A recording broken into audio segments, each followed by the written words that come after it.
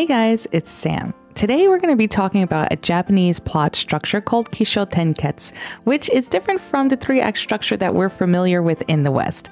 I happen to think that this plot structure is super powerful in storytelling, and I'm personally using it for my own story. So today we're going to talk about the surprising power of Kishotenketsu while I ink chapter 3 from my manga Ye Olde Treehouse. You can check it out in the description down below. It's available on Global Comics. So what is Kishotenketsu? It's a 4-act narrative structure, and it's come from East Asian storytelling, particularly in Japan. So unlike the Western narrative structures that we're all used to that focus on conflict and antagonists and resolution, Kishotenketsu focuses on development and the transformation of a situation or an idea. So it basically gives you a full picture of the world and the characters and what's happening, and it focuses on transforming those things after it's been presented to you. So it's a method of storytelling that doesn't rely solely on confrontation or opposition to drive the plot forward, which can feel a little weird to folks who may not be used to this kind of storytelling structure. So there's 4 parts of Kishotenketsu. First is Ki. So Ki is the introduction. This is where your story starts. As author, this is where you introduce your main characters, you set your scene, and you establish the initial situation.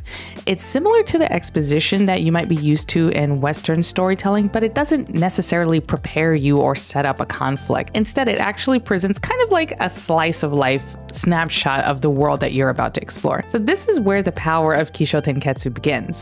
In a lot of Western storytelling, you're initially exposed to a problem, an antagonist, a conflict, and you're basically made to feel or set up to feel that the heroes are gonna overcome and achieve this conflict or power by the end of the story. But with Kishotenketsu, it's just giving you a piece of that world and who's in it and setting that up. The next part is Sho. This is the development phase. So in Ki, we give the initial situation and kind of set up the world and the characters, but with Sho, we learn more about them. So this is the character development stage. We learn about their relationships, we learn about their inner turmoils, we learn about where they live. Basically, the Sho section just kind of gets a little bit deeper into the establishment phase of Ki. Again, there's like no conflict escalation here, but it's about enriching the narrative landscape. Really gets you deep into the world and deep into the characters, which I think is part of the power because you build an attachment as an audience to this world and to these characters so that whatever comes next, you're really invested because you're already attached to these characters. And this is where Kishotenketsu hits you with 10, which is the twist. This is the big bomb. It's the most crucial and distinctive part of Kishotenketsu. So 10 is twist. It introduces some kind of unexpected element, like something you did not see coming, a surprising development or some kind of new perspective to the world that was previously established. So the twist is not necessarily a conflict in the traditional sense, so you're not going to see like an antagonist just like pop out of nowhere suddenly, but it's rather some sort of element that changes how we view the narrative that was already established.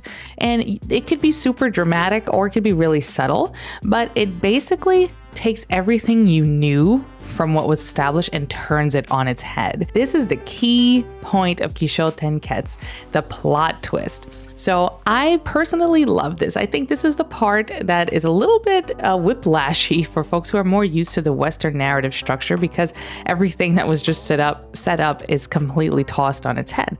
But I think this is what makes for a really riveting story when you're using this act structure. And lastly, Ketsu is the final act that brings everything together. It shows how the twist from the 10 phase relates to our changes in understanding of the introduction and how it was established. Ketsu doesn't necessarily resolve a conflict, but it demonstrates how the seemingly unrelated elements of the introduction and the twist come together to form like a cohesive whole. So basically it puts these 2 parts together and leaves you as an audience member with a completely new understanding and perspective. So now that we kind of broken down what Kishotenketsu is and kind of touched a little bit on what I think is the power of Kishotenketsu, let's go a little bit deeper and talk about how it contrasts with the Western 3-act structure and how it really shines from the Western 3-act structure. So the 3-act structure is basically the introduction, the climax, and the end. And usually in Western stories, you're introduced to to the major problem, the major villain, the major antagonist at the very beginning. So your mind kind of sets up that the heroes are going to go on some adventure, some journey to resolve this big conflict. But with Kishotenketsu, it doesn't have to involve conflict at all, and many times it doesn't involve a direct conflict between two characters, but it focuses on revealing and change. So what I think is really powerful about this is it allows for stories that focus on ideas more than actual action or confrontation, which helps you make things that are more contemplative. You can kind of think more about the meanings of things or explore emotions between your characters as opposed to focusing so heavily on fighting and action. You can kind of explore how, you know, those internal mechanisms can affect your characters as well. In manga, a lot of slice of life work frequently employs Kishotenketsu to create like an engaging story without dramatic conflicts. Because as you know, slice of life is basically like daily life stories. So, you know, you're not going to see like a Thanos in a slice of life, but you still need to have, you know, those sorts of engaging aspects without necessarily having that direct confrontation. So I personally am using Kishotenketsu in my story, and let me tell you a little bit about how I am using it right now. So with Kishotenketsu, I've set up a world in the introduction of my story. I've established some locations, some characters, some jobs that they have. And what I'm doing right now is sort of cooking out that introduction, letting you see a little bit more of their personalities, some of their pitfalls, their motivations, and giving you a little bit of a taste of really what's going on in the character's head. Now, there is going to be a part in my story that completely left turns from what you're initially exposed to as the big problem. And like I said, even though a lot of folks may think that this is kind of a whiplashy part, what I think this does is kind of show you how you can communicate like complex story ideas without necessarily relying on a big bad, so to speak. And I think that that really helps you make characters that are a lot more interesting. Like, for example, if the antagonist is not an individual per se, but it's an idea, or, you know, sort of like a non-tangible enemy, you know, an ideology, for example, it lets you make something that's a lot more complex, and it can be a lot more interesting. There's a lot more to analyze with that. There's a lot more to think about. And it could leave a bigger impact on an audience as well. Another thing that I think is super powerful about Kishotenketsu is it really allows you to create a character-driven story. So rather than a conflict-driven story where everything just leads up to the resolution of that conflict, the characters kind of drive what happens and the twists and turns that happen in the story, because, you know, the conflict is something potentially internal or environmental, or not exactly, you know, like a big bad. So the characters' decisions and how they react to things and how they deal and handle with their emotions is what drives that story forward. What are some of the things that I think are a bit challenging about Kishotenketsu, as I'm using this in my own work too, and maybe what some people may find difficult about it, is that Western audiences sometimes find it to be unsatisfying in the sense that the conflict is not super clear. So you're not initially introduced to big stakes and big fights out the get-go. So some people might find this a little unsatisfying. You do have to kind of contend with the fact that, you know, the payoff comes down, you know, a little bit further down the road than it would if you use a typical 3-act structure. And what you need to do as a result of this is ensure that the characters that you have are really strong, because they're going to be the initial thing that's keeping a person involved with your story, an audience reading your story. So there is a little bit of work that you have to do to ensure that, you know, your characters who are driving the force of the narrative are strong enough to keep people interested, because you don't really have a clear major conflict. Also, there's a huge difference between the twist in Kishotenketsu and plot twist in Western stories. And let me break that down a little bit. So in a Western story, a plot twist, you may have an idea about what something is, who something is, or what something means. And usually you can just drop the plot twist and say, well, nope, that thing that you thought is not actually what it is, you know? And because of the way the 3-act structure works, it's not disorienting when you do that, you know, because you have a very linear, you're telling a very linear sort of story in that case. But with Kishotenketsu, when you drop this twist, it can change the entire dynamic of the story. Like initially you may think, oh, you know, I have a school and students are learning magic in this school, and they're learning magic because, you know, magic is used in this world to protect people or whatever. And then the twist in this story could be, oh, but magic is actually bad, and there was some dark society that was teaching these students magic so that they can take over the world.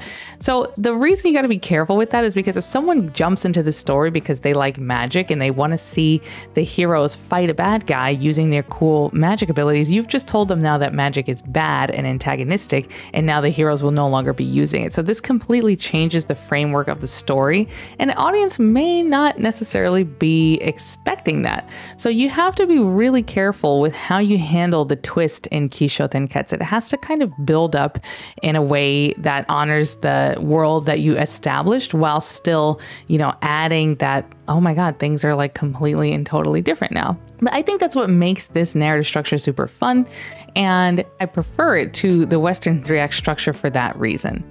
Now, I highly suggest that you experiment with Kishotenketsu to see how you can build up a world and then, you know, flip it on its head in a really nuanced way, or practice writing stories where there isn't a clear-cut antagonist at first, because it really forces you to try some different literary techniques and try some different things about how you get conflict across in your story. And I think it also helps you just build out really, really, really strong characters, because in the beginning of this type of story, everything really falls on your characters and how you've sort of developed them. So I hope you found this video informative and interesting, and maybe even consider using Kishotenketsu in your own writing, or see if you recognize it in other works that you enjoy. And thanks so much for watching. If you're interested in reading my fantasy manga, Ye Olde Treehouse, it's available on Global Comics. The link is in the description down below. If you like Black Clover or One Piece, or you just are craving a fantasy manga, I think you will really enjoy it. So give it a read, and until next time, bye! If you've stuck around to the end, I'm going to give you a little bonus synopsis of Ye Olde Treehouse. So my story, Ye Olde Treehouse, takes place in a country called Glory Peak. An organization named Viviform has a group of agents with special superpowers, and their job is to defend the country. There's a crazy ringmaster named Drindith Nosferi that wants to take over the country, and their first mission is to stop him from doing that. Each agent has something called an augur, which is a special ability that they use to fight, and there's also something very Kishotenketsu about the augur abilities, which will reveal itself down the plot as the story goes. So like I said, it's available. Chapter 1 and 2 are available on Global Comics right now, and chapter 3 is going to be released this Friday. I'd really love if you take a look at it, because I think we need more fantasy stories. I don't know why there aren't a lot of fantasy stories right now. It seems like everyone's doing Exorcist manga or something adjacent to that, but you know, I love a good fantasy story.